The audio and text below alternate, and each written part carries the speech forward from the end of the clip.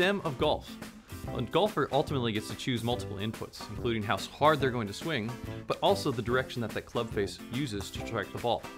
Long distance drivers are certainly hitting it with a flat face in order to get the distance to go as far as possible.